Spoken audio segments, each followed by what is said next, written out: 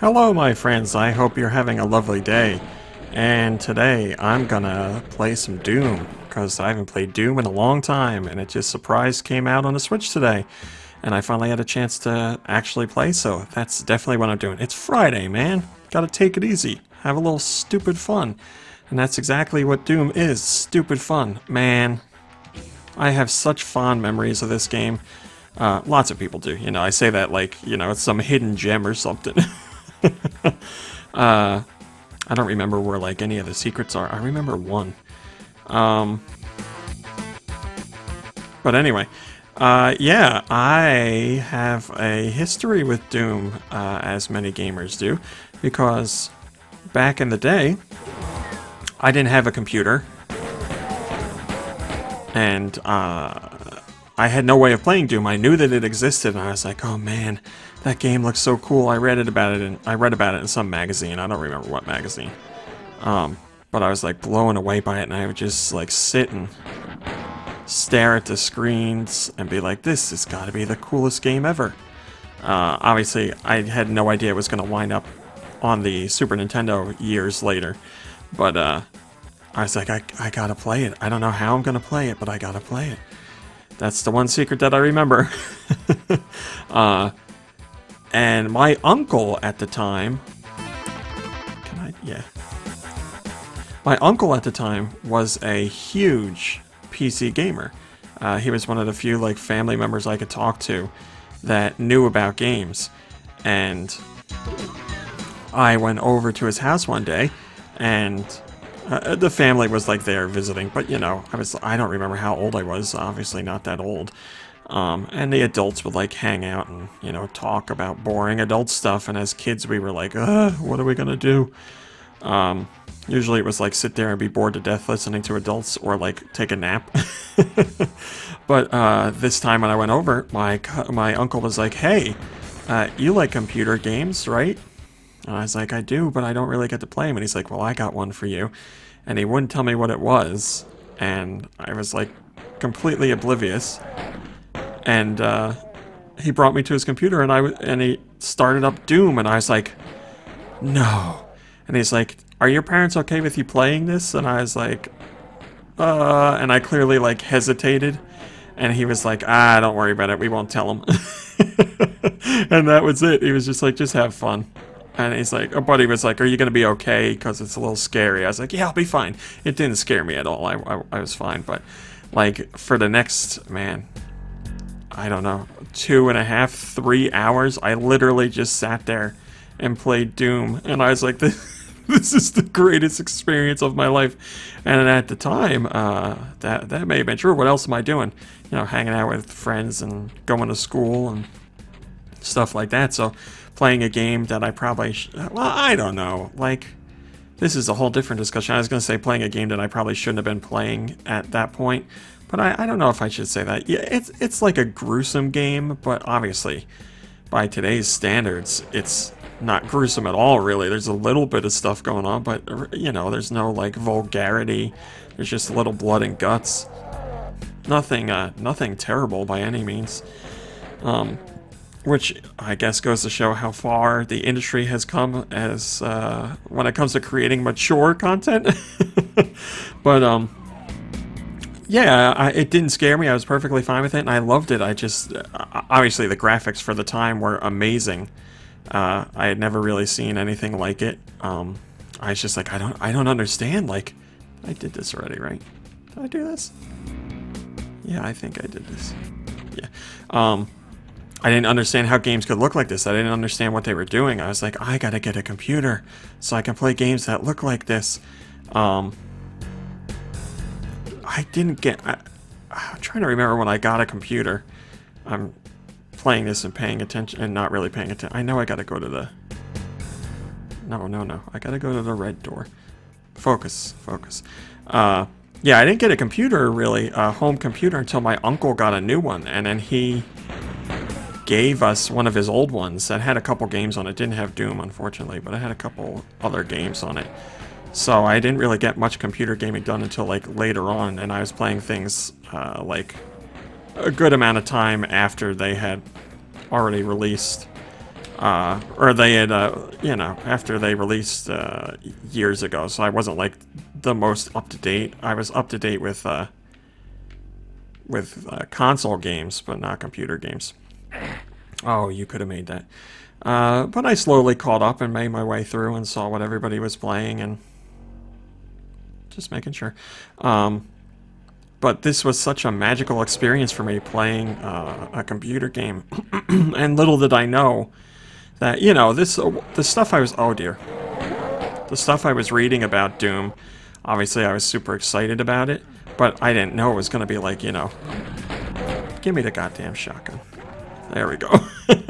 I didn't know it was going to be like a seminal experience, like a huge watershed moment in video games at the time. It's just like a game that looked really cool that I was excited to play. But yeah, obviously it was transformational for the entire industry. Like it's a, give me this. It was a huge moment for the industry. And Doom hit so big and was so popular, and then just kind of like for a while there went away. But then we got Doom 3. I don't know if I want to leave. Yeah, I'll leave. In the interest of you guys watching, I will leave. Whoops. I'm hitting all the wrong buttons now. It's so weird playing a first-person shooter where you're not, like, aiming. Like, you know, no height aiming or up and down. You're just shooting in front of you and that's it.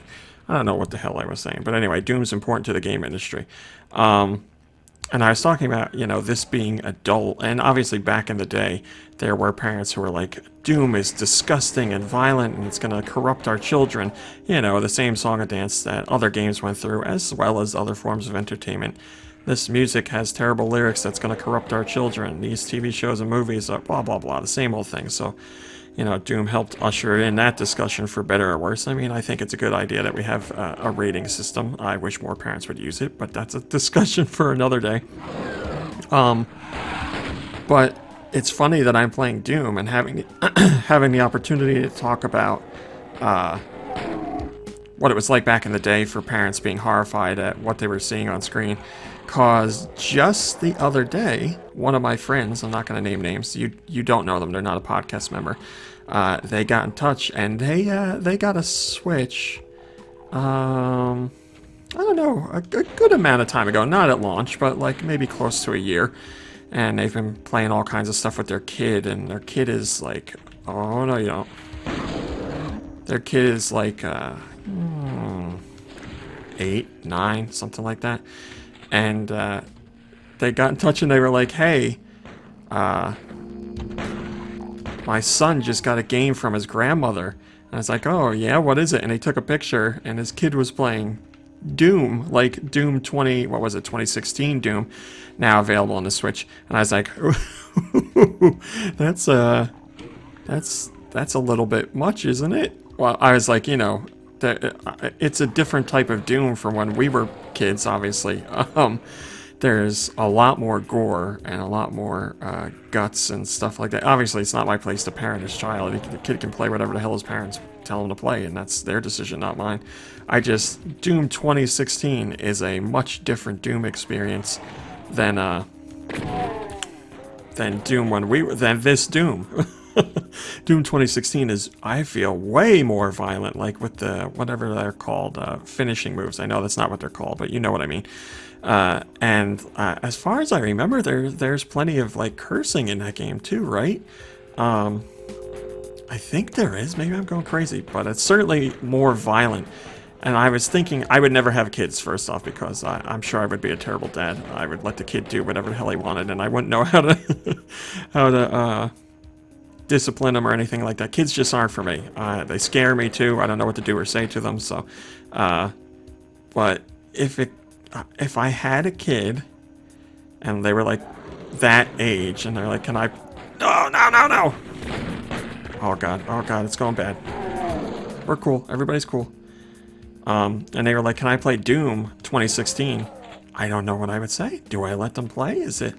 Am I overreacting? Like, I show when I was a kid, I wanted Night Trap, And I've told this on the podcast before. I think if I get this, bad things happen right behind me. I remember some stuff. Back off, suckers. Get out of here.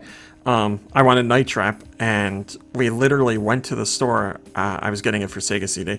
We went to the store, and we're buying it. My mom, like, took it to the counter, rung it up. That was that. Like, I was getting it. I was like, oh, yeah, this is great.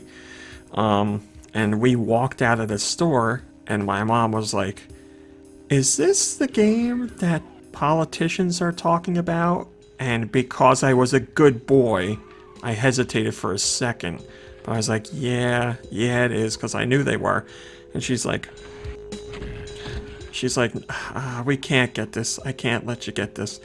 And she took me back to the store. I was like, Mom, please, can we please get it? It's not bad. And she's like, no, we can't do it. I'm worried about it. And she only knew what she heard, like, on TV or read in the newspapers about the game, and they were, like, greatly blowing it out of proportion, which we can all see nowadays. But at the time, she was trying to be a good mom and didn't think it was appropriate. She hadn't seen much of what the game actually was outside of the screens that were on TV and the stuff that was printed. So, you know, you see girls running around in, you know, bikinis or whatever, you know, pajamas, scantily clad, whatever. And quote-unquote graphic scenes as well. So she took me back, and she's like, you can get anything else you want. I just not this game. And, you know, I was upset, but I was like, all right. So I got Mario Paint, which, in the long run, much better decision. So thanks, Mom. How do I get in there? Hey, knock it off down there. So yeah, it ended up working out. My favorite, obviously, at the time, I didn't know that, because all I could think about was, oh, I want to play Doom, or I want to play Night Trap, and I'm not allowed to get it. But you look at, this was many years later. That's a story I never forgot, but it was a story my mom forgot. You know, she's a mom. She's doing a million things. That wasn't a standout moment to her in my childhood, but it was for me. So years and years later, I was like, hey, Mom, remember when you didn't let me get that game? And she was like, no, I don't remember. So I explained the whole situation, and she's like, oh, yeah. I was like, did you ever really, like, see that game? And she's like, well, I know all the politicians were talking about it at the time, and it was a big deal, so I didn't want you to get something that might corrupt you or upset you in some way. And I go, yeah, I'm not mad about it now, obviously. Like, all these years later, I'm like, God damn it, Mom, why didn't you let me get that game? So I was like, do you want to see... do you want to see what it looks like now? And she's like, yeah. So I showed her, like, I played it on... I had a copy on the Sega CD. I was playing it for her. And she was like, oh my God, this is so embarrassing. And I was like, well, what do you mean? She's like, this is so tame. And I was like, by today's standards, are you, like, saying...